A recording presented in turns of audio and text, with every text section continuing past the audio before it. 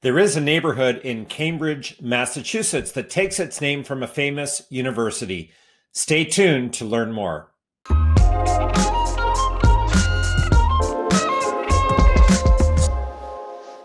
So the 13 named neighborhoods of Cambridge, Massachusetts include Area 2, otherwise known by the name MIT. And of course, MIT stands for Massachusetts Institute of Technology.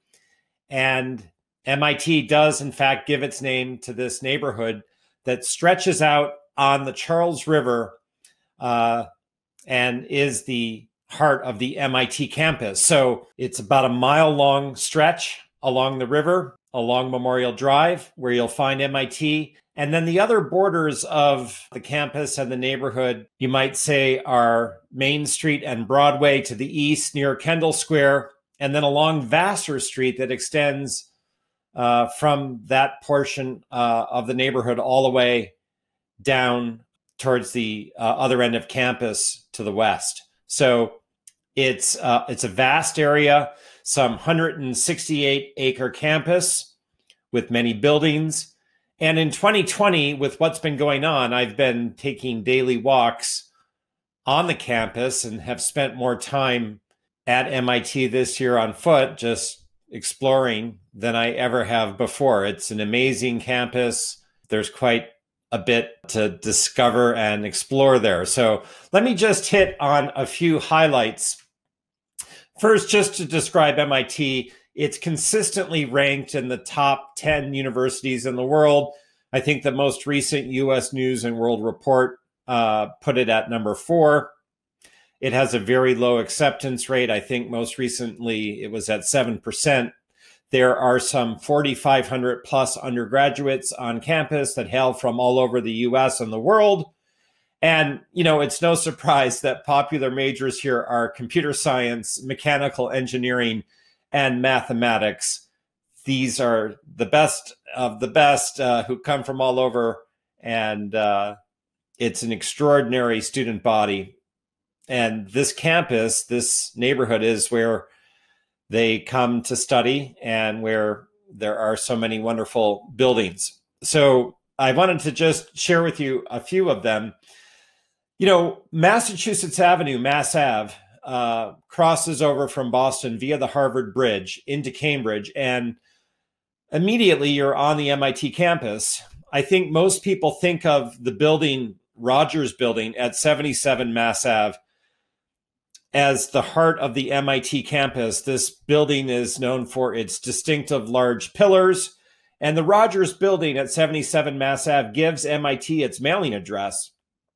It's really sort of the heart of the campus with a large crosswalk in front of it. Now, inside, when you step into the Rogers Building, you're at the beginning of the Infinite Corridor, which is an 823 square foot long corridor that lines up lengthwise with the plane of the elliptic twice a year, causing sunlight to fill the corridor to create an incredibly amazing effect. So very MIT-esque that there's a corridor this long that has this sunlight pouring through it twice a year, I think in November and January.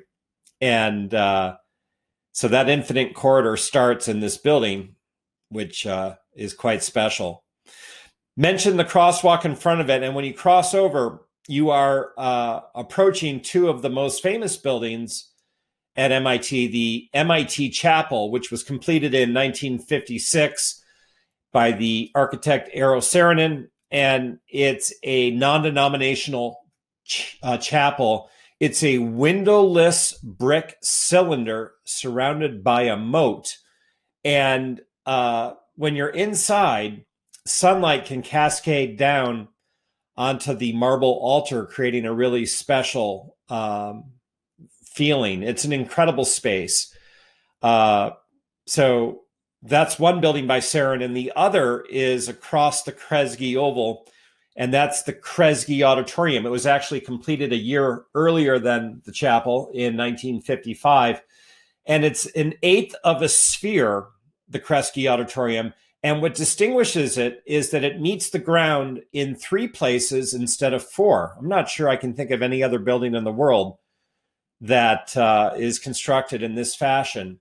So it has a small theater as well as a pretty good-sized concert hall, one with excellent acoustics.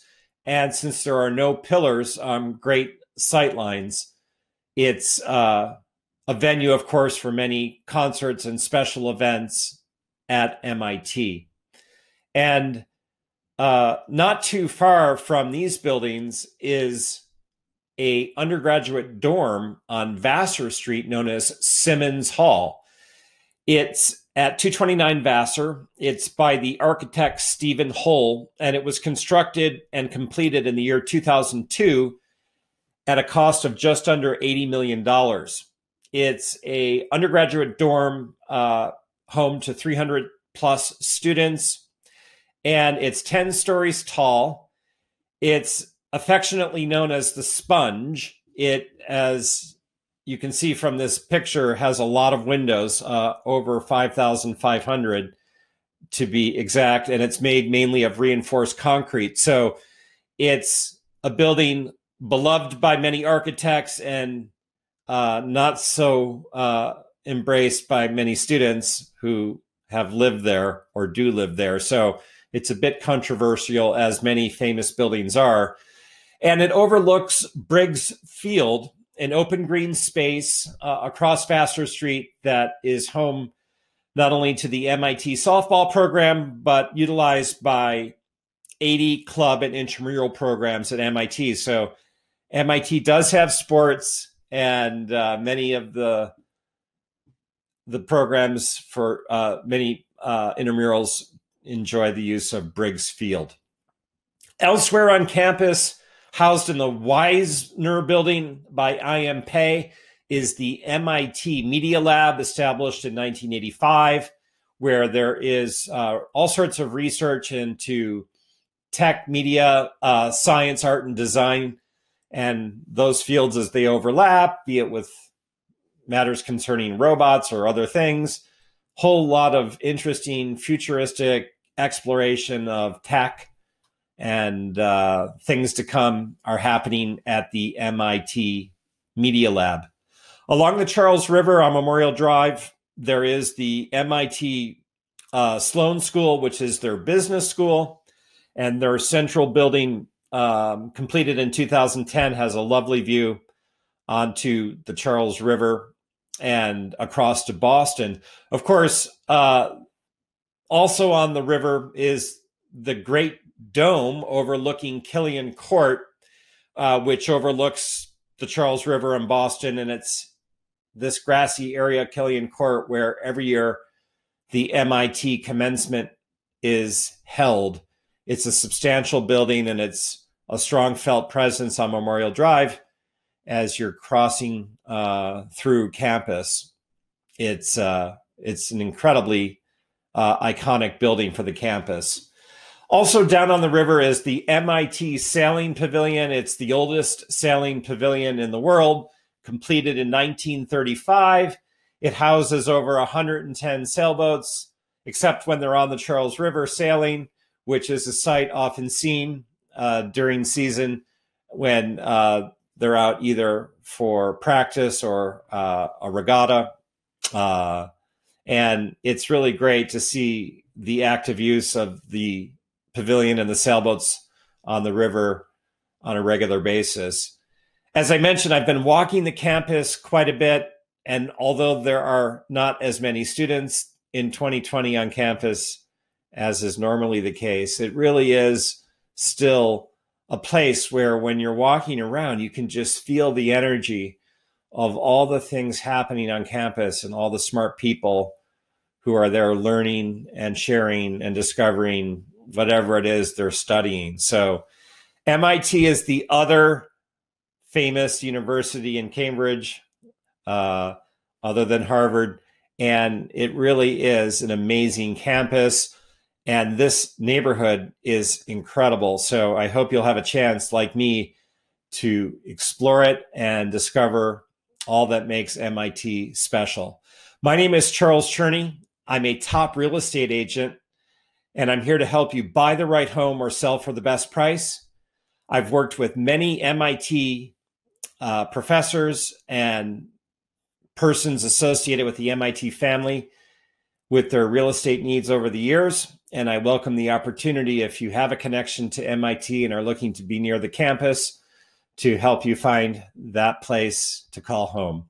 I have other videos on this channel exploring all the neighborhoods of Cambridge, so be sure to check those out and reach out at any time by text, telephone, or email with any questions you have about the market, your home, or the community. Take care.